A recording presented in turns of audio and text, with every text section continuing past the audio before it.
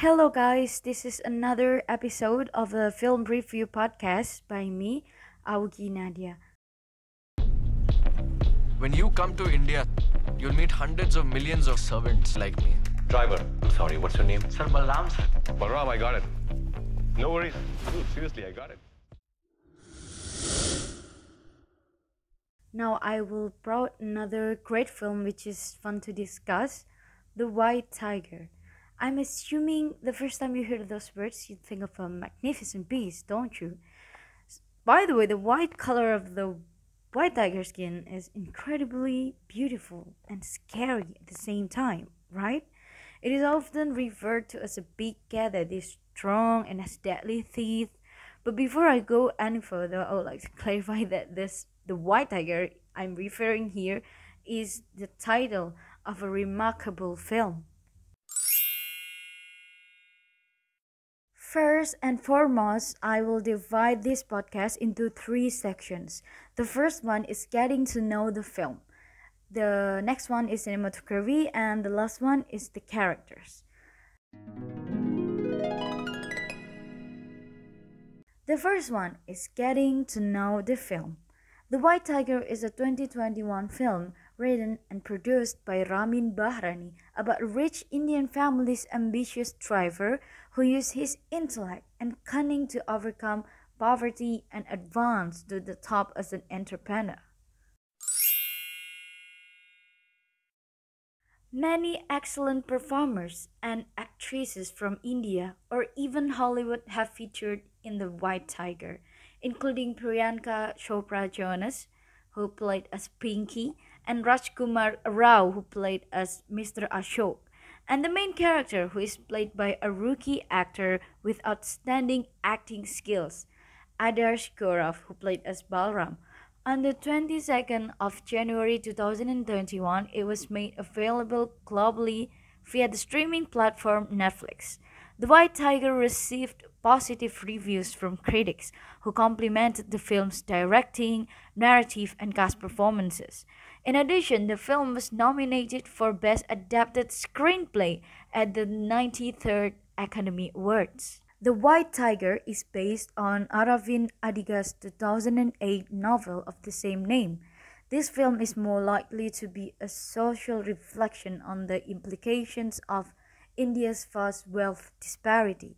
This enormous disparity occasionally causes instability, which frequently leads to morality being compromised for personal benefit. Although the story takes place in India, there are three distinct locations that occur in the setting of The White Tiger.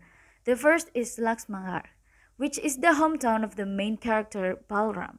He resents the life he lived there to the point of hatred, his feelings and yearning to go profoundly motivating his ambitions.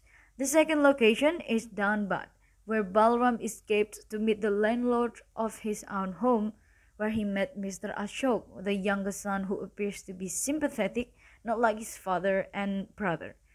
The third location is New Delhi, India's capital city, where he accompanied Mr. Ashok and Pinky in political games to bring down one of the parties that became presidential candidates, and also where Balram transformed his social position to become a top entrepreneur. Now we're moving to the next section, the cinematography.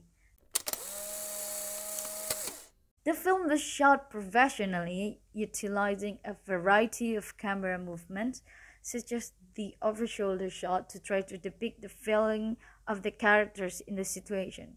In one of the scenes where Balram and Pinky are alone with each other, the camera shot Balram from behind Pinky's shoulder, which Pinky asks about what he will actually do instead of serving his master.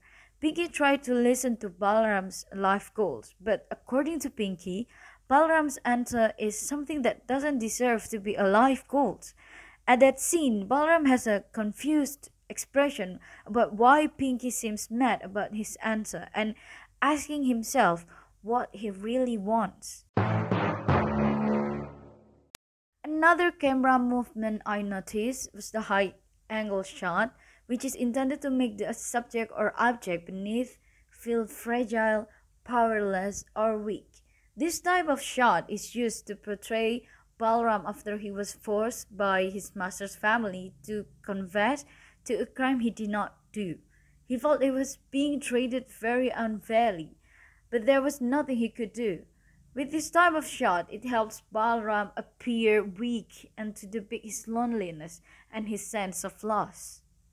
I think I can only mention those two camera movements because there are actually more of it, but because of the duration, I think I cannot mention all of them. So now we're moving on to the last section, which is the character.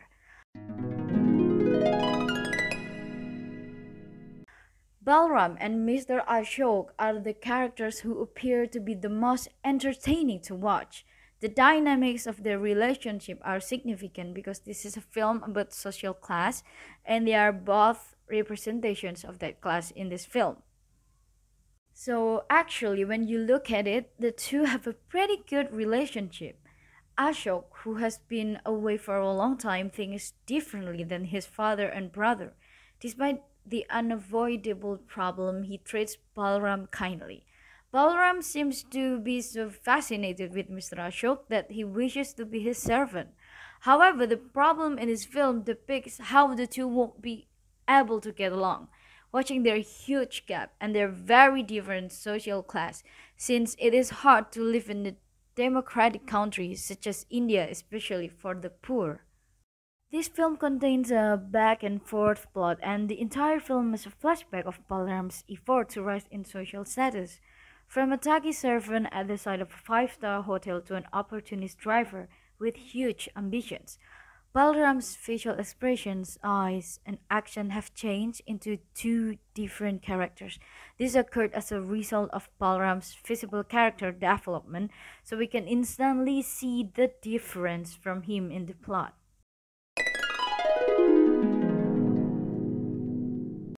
So, to conclude, this film is really fun to watch. You will be pleased with the incredible acting skill of all the cast. And personally, I feel a lot of emotion. Like, at first I laughed, then the next second I will be in a serious mode. I cannot simply choose which are the good and evil while watching this film.